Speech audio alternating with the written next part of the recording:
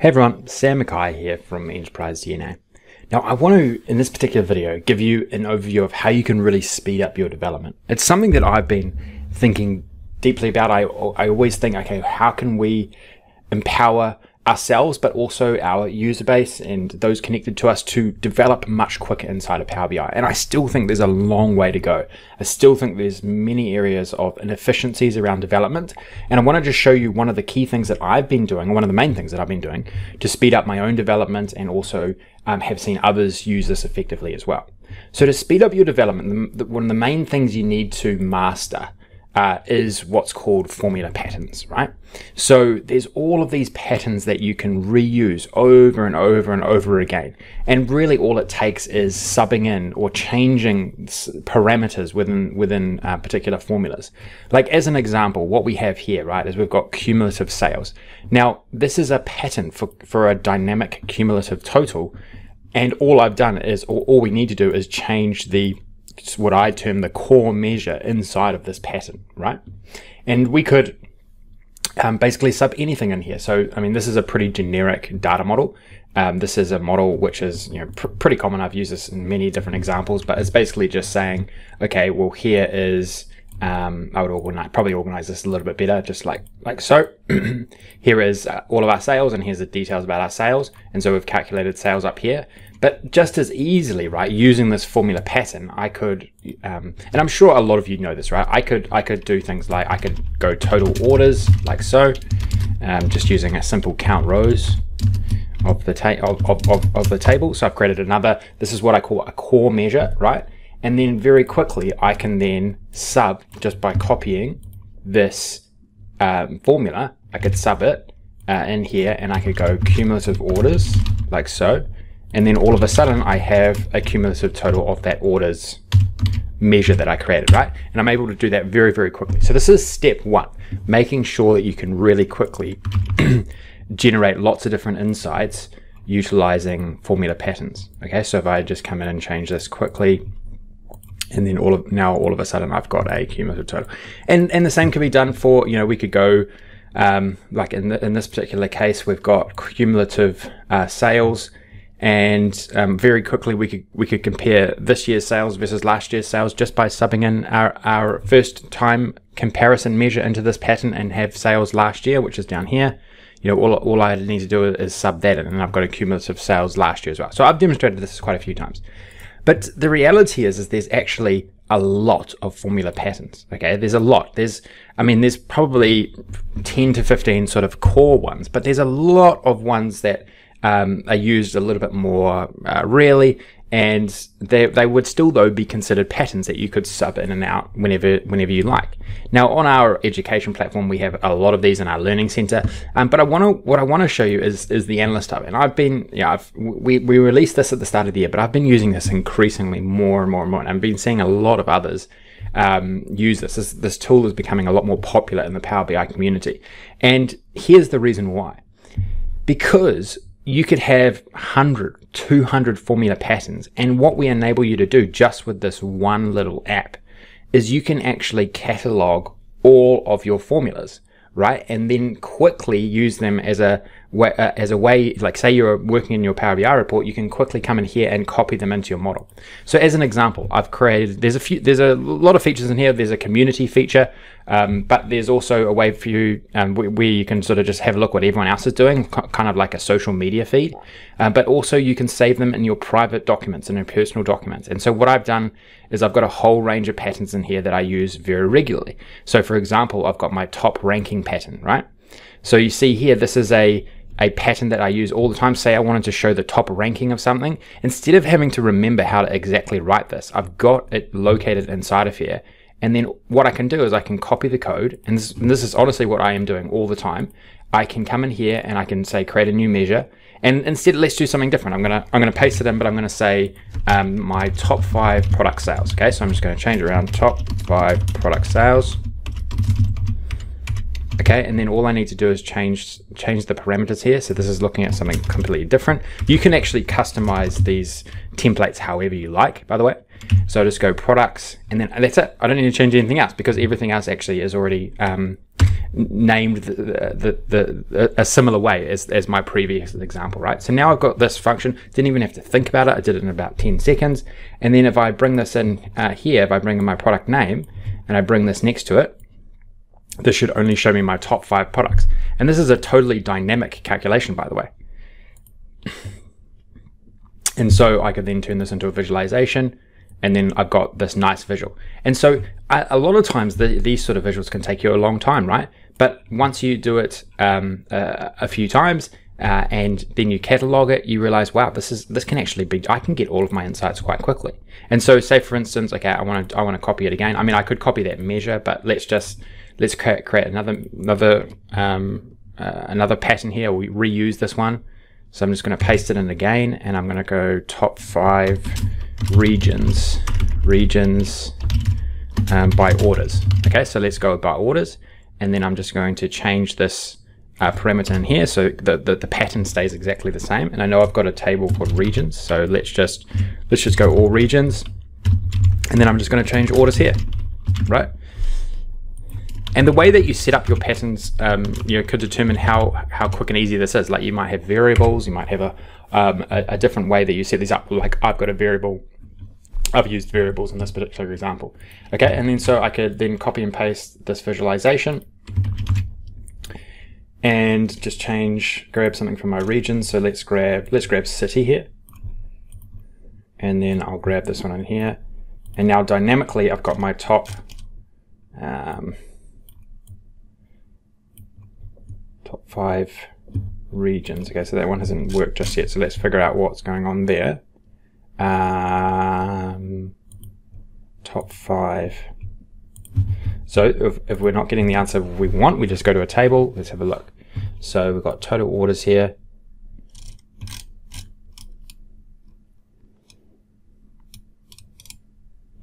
So maybe what we need to do instead of that's probably because this isn't actually the granularity of the so let's just grab the actual city and let's see if that fixes it. Yeah, okay, so it just was because that city was not the most granular, wasn't the most, so that's understanding context is still absolutely key, right? It wasn't the most granular level of that particular lookup table.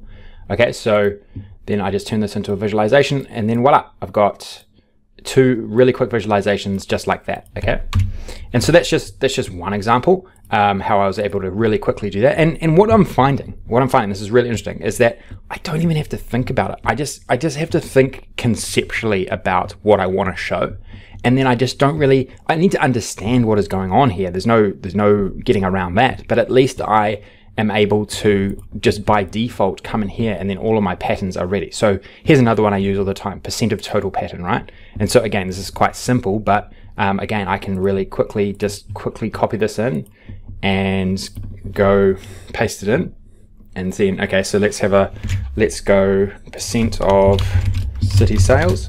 Okay, so all I need to do here is then go by city. Okay, so I just change those parameters around, and then I'm going to grab my city here, and then everything is pre-populated for me, so I don't need to. I'm just going to get a whole range of percentages, all adding up to 100, and then I can change the format of this, like so. And then quickly like that, I have another visualization without having to really think too deeply about what is going on in the pattern. I just by default know what is going to calculate with that particular pattern because I'm just really familiar with it. I've saved it, I've used it many times, etc. And so that's all I think you need to do as well. And so we can get more advanced. So we've got like a grouping formula. So I won't sort of redo any more of these, but averages over time. So this is a pretty simple one, but again, don't have to write it out. We've got a banding example. So this is a really common pattern, ways that you can create segmentation and groups dynamically in your data sets. And so this is a formula pattern you can use. And there's within the Analyst Hub, there's all these other things, but I can actually drill down into just formulas as well. And so I've got switch true logic. So this is logic that you might use, it's very common in calculated columns, also within measures as well. There's so much flexibility around how you can use switch true. I've got some great videos about that online as well. Date add, average time banding, around that, grouping pattern idea. And so the clustering analysis, cumulative totals were all selected, sum X, previous value excluding weekends and holidays. So this is just getting a little bit more advanced, some slightly more advanced ones, but these are the things that you use, you're likely to quite commonly use well, there's a highly likelihood that you use these quite often, right? And the fact that you can just quickly come in here and you don't have to think about writing that out or think about how to create that calculation. You can literally just copy it from here. If you have a good understanding of how it actually works. Sales of bottom 80% customers. Another really good one that could be quite interesting, right? So, I mean, let's see if we can make this one work. So I'll just copy the code here. So this is a slightly more advanced one, right? Something that, you might quite rarely do, but it would be nice to not have to think about how to actually write this out every single time, right? So I know that total sales is obviously quite common, right? So let's have a look. Let's get this into a table first. We'll get the customer index in here because that was the column that we were using, right? In the particular formula. So we want to make sure. So you see here, customer index. Do we have customers? Yep. Okay, so let's have a look. So bring this one in. And then I'm going to select that. And to me, this is actually only showing the bottom customers. Very likely. So let's go and grab all the sales. Sales of bottom 80% of customers. So it looks like it's only the total. It's only, if you look down the bottom here, it's only the total. And so basically how we would look at this number is probably more so like this, right? So that's just about sort of understanding what formulas you have, but it's sort of more the theory, the framework here of how utilizing this can just speed up so many different things. Like, if I was to give an estimate of how many formulas I have which are common, which are that I use over and over again, I would say it's close to 90%. 90% of the formulas I use in models are all the same patterns over and over again, maybe 80%, 80 to 90%. And so think about, I would say the speed of my development goes up by about a factor of 2 to 3 just by utilizing this. And if you start utilizing all the other features in here, it can take you even further. We've got, M code, for example. M code, we've got raw code, so things like Python, C#, whole lot of different things in here. R, tabular editor code. So Power Apps code is in here as well. So there's even more code that you can put inside of here. Color themes, a few other planner tools, and we've got some other ideas as well. Anything, we are open to any ideas around automating Power BI. One of the other big things that we're looking to build, probably not into here, but is design kits, design backgrounds, ways that you can quickly create incredible navigation experiences, things that look amazing, great UI, great UX. So we're looking really hard at trying to build out some of those things as well. Okay, this one's gone on a little bit longer, but hopefully you enjoyed just working through, some of the techniques that I use and a lot of the experts in Enterprise DNA are using, and a lot of our community are using. I mean, we had, I think, almost over 200 new signups for our app last month, maybe even more than that, honestly. And I'm just seeing some consistent consistently a lot of efficiencies going on, just with this, just with this one tool I demonstrated. But when you add them all up, it's quite significant. Okay, thanks for tuning in. Hopefully you enjoyed this one. Talk to you soon. Hey everyone, thanks for tuning in to Enterprise DNA TV. If you enjoyed the content covered in this particular tutorial, please throw the video a like. It really helps us and we really appreciate it. Also, don't forget to subscribe to the Enterprise DNA TV channel. We have a huge amount of content coming out all the time from myself and a range of content creators, all dedicated to improving the way that you use Power BI and the Power Platform. Lastly, check out Enterprise DNA's website. Plenty of resources and further learning that you can access very easily. All the best. Take care.